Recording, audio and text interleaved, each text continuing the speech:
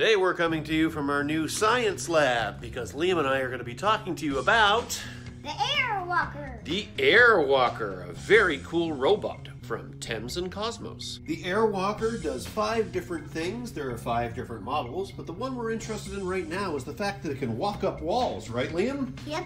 So what do you think? Are you looking forward to doing this? Yeah, I have for a while. Yeah, so we're going to build this today. This particular piece makes 5 different sets. The Airwalker itself, a simple walker, a suction lifter, a sideways walker, and a crawler. But today, we're going to look at the Airwalker, right? Yep. All right, Liam, let's dump this out, see what's inside, shall we? Mm-hmm. Okay, come on. Ooh. Very cool stuff. All right, so there's the instructions. Here are the different pieces. Looks like the controller. These are like the tubes for pneumatics. All right, let's see what's in this little box here, shall we? Mm-hmm. What do we got? Ooh. Suction cup. Oh, very cool. Suction cup. Suction cup. And suction cup. Okay, so here are all the pieces. Just to let everybody know, the Airwalker is going to need 2 AA batteries. They're not included. We just always have a drawer of batteries at this point. So these are the instructions, Uh-huh. but they're actually a comic. Oh, cool! This is very cool looking. So we have a character here. He's got red hair like you. Oh. And he's got like funky goggles on as well, like you've got on right now. We're gonna keep turning pages. What else does this look like? Looks like the instructions go on as you go. Yeah, very cool. Oh, cool. And will the legs go in there? Mm-hmm. All right, what do the legs look like? Oh, all right. And what's that on the end? Suction cup. Oh, that's how it's going to climb. Mm-hmm. And is there a headpiece as well? Mm-hmm. Very cool. All right, we're all done here. So Liam, here is Nexo the Airwalker.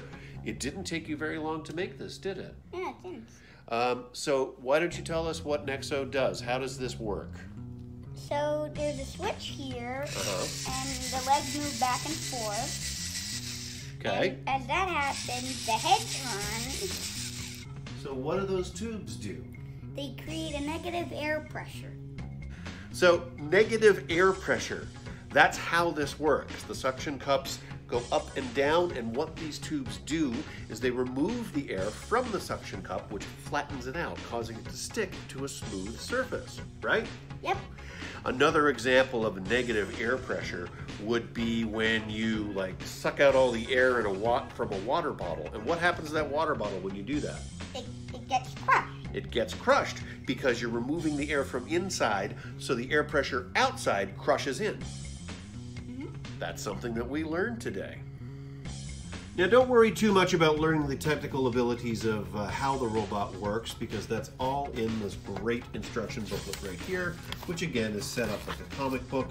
It has a full explanation of how the robot works, so you can learn while you're having fun.